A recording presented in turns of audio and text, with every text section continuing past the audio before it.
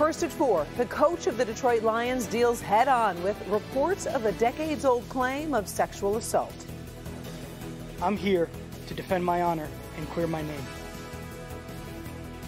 You'll hear the coach's defense. Ben.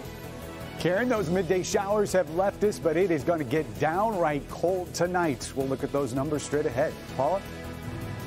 Hi, Ben. You know, we cover a lot of job fairs, but this one was specifically geared towards older people, and we have a surprise for one of the applicants. I hope they're watching. These stories and more happening right now on Local 4 First at 4.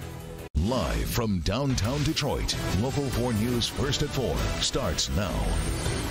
Good afternoon, everybody. I'm Karen Drew. First at 4, Lions coach Matt Patricia faces reporters looking to clear his name. He's speaking out after a decades-old sex assault claim that was made public. Patricia says he did nothing wrong. I find it unfair and upsetting that someone would bring this claim up over 2 decades later. Now here's what he is talking about. The Detroit News reported last night that Patricia was indicted on a charge of aggravated sexual assault back in 1996. The paper cites court records showing the victim claimed it happened at a hotel during spring break. Patricia was never tried and the charges were dropped. Today, the Lions coach says he did nothing wrong, and he now wishes he could have proven his innocence all those years ago. 22 years ago, I was falsely accused of something very serious allegations. There were claims made about me that never happened. While I'm thankful on one level that the process worked and the case was dismissed, at the same time, I was never given the opportunity to defend myself or to push back with the truth to clear my name. The Lions have released a statement saying they believe Patricia's account of the incident and will continue to support him. The NFL says it will review the matter. The father of a 3-year-old boy who shot himself on Tuesday appeared in court today. 34-year-old Melvin Cooley Klein III faces several charges after police say his son shot himself in the stomach. Prosecutors say the child found his father's loaded gun inside a house on Detroit's east side. Prosecutors say Klein has multiple prior felony convictions, including home invasion. The boy remains in critical condition at Children's Hospital. Now, many of you are following this search at clickondetroit.com as investigators are digging in Macomb Township for a 4th day. Sky 4 is live over the search site, which covers about 24 acres near 23 Mile and North Avenue. Several agencies are searching right now for the remains of up to 6 young girls linked to convicted killer Arthur Ream. No major breaks today, but Local 4's Coco McAvoy has been talking with relatives who are going through an agonizing wait. It's day 4 of digging here in Macomb Township. The FBI, Macomb County Sheriff's Department, and the Warren Police Department are all out here looking for clues in a number of cold cases. And of course, this is reopening a lot of wounds for a number of family members. And we're hearing from one family member for the first time. He's the brother of Kim Lauro. You can never give up hope. You'll hear more from him tonight and why he believes more should have been done in his sister's case when she went missing in the 80s. Coco, thank you. A crash on westbound I-94 just after West Grand Boulevard in Detroit caused some major backups this morning. A semi-truck hit the Warren overpass and split in half. Look at this video. It caused 2 lanes to close. Now you are seeing the scene from Sky 4 over that accident. After the semi-truck was cleared, crews stayed on the scene to make sure that that bridge was safe. Now, luckily, no injuries were reported. All lanes have since been reopened. They say all good things must come to an end, and that certainly is true in this first forecast. Ben, we're about to see a big swing in temperatures. We are, and you could almost sort of feel it today. There was that little transition. We had the clouds, some muted temperatures, then those midday showers, and we really only got to 70 degrees. That's where we stand right now. Metro, Ann Arbor at the same number, and we're seeing the upper 60s here in Port Huron and Monroe. But it is going to get downright cold tonight, especially in parts of our north and west zone. We'll be down into the mid-50s by midnight tonight, and we're going to continue dropping. And once we get to those chilly temperatures, it looks like we may stay there for a while. We'll look at that forecast and talk some rain for the weekend. Multiple chances coming up in a few minutes, Karen. All right, thank you, Ben. It has been a whirlwind week of diplomacy between the United States and North Korea. And today, we have a date and a location for a meeting between President Donald Trump and Kim Jong-un.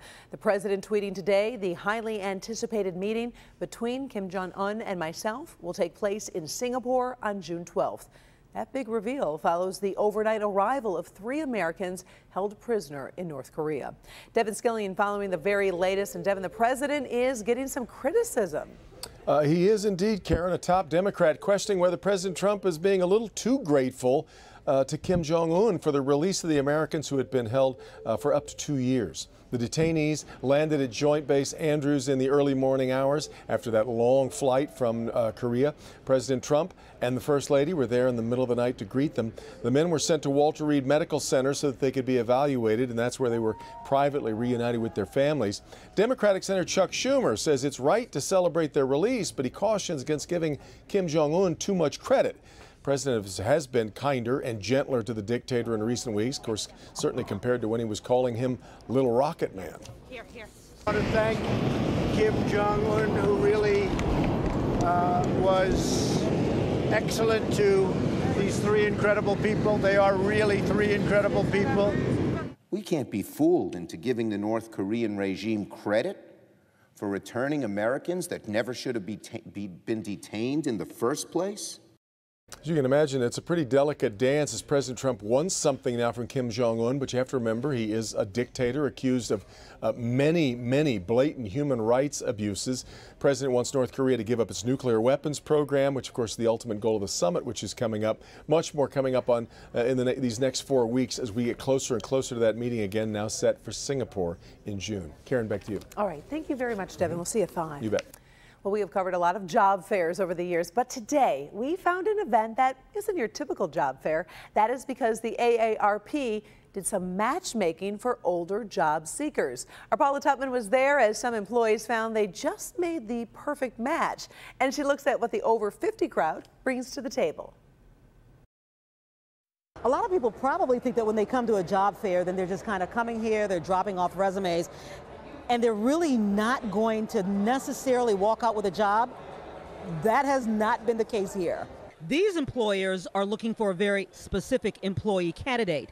In this job fair, over the hill is not a phrase they're driving. The event at the Northwest Activity Center in Detroit today was geared towards older workers who are being coveted. It's pharmacy tech, so I think it's really like a good opportunity. Organized by AARP, SEMCA, and Detroit Employment Solutions Corporation, this wasn't about chit-chat. This was about finding jobs for people who want them.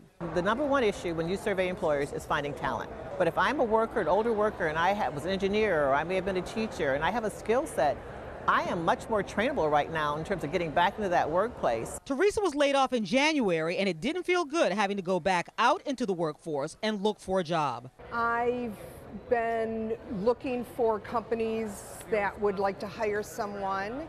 And to be honest with you, I think if you're over 50 or over 55, it's very difficult to find a job. And that's what I've been running into. But she walked into the job fair, sat down, handed her resume over, and within 10 minutes, her head started to spin. I am sending over Teresa Leary as well. Oh, it is very exciting, yes. I mean, to happen this quickly, absolutely. Tracy Sakula, Director of Safety and Recruiting of Express Transportation and Logistics in Romulus, was on a winning streak. She'd already offered 3 people jobs on the spot. I hired 2 drivers. One is in transit for a drug screen, and one is already drug screening as we speak. When she saw Teresa's resume, she knew of another company looking for people just like her. They're more educated, they're easier to deal with, they've been in the field a little longer, they know the industry. Within 2 hours, Teresa was walking into emergency restoration, a resume in her hand, hope in her heart, a sturdy handshake, and getting ready for a second promising interview of the day with owner John David. Okay, so does she have the right stuff? John David, one of the owners of Emergency Restoration, is with me.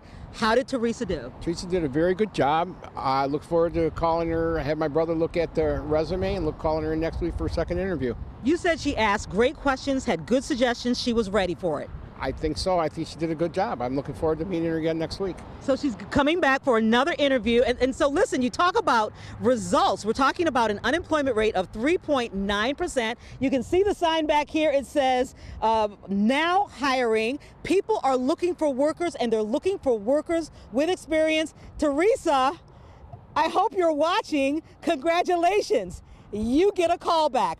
I would say those are great results for that particular job fair. Oh, Paula, I so agree. And finding out you get that second interview on live TV, oh, that's even better. Right? I like it. When does that happen? Oh, I wish her luck. Thank you so much, Paula. We appreciate it. Well, still ahead, first at 4, no one likes telemarketing calls. Well, now thousands of customers are in line for some really big payments, and we will show you how you might be able to get paid as well.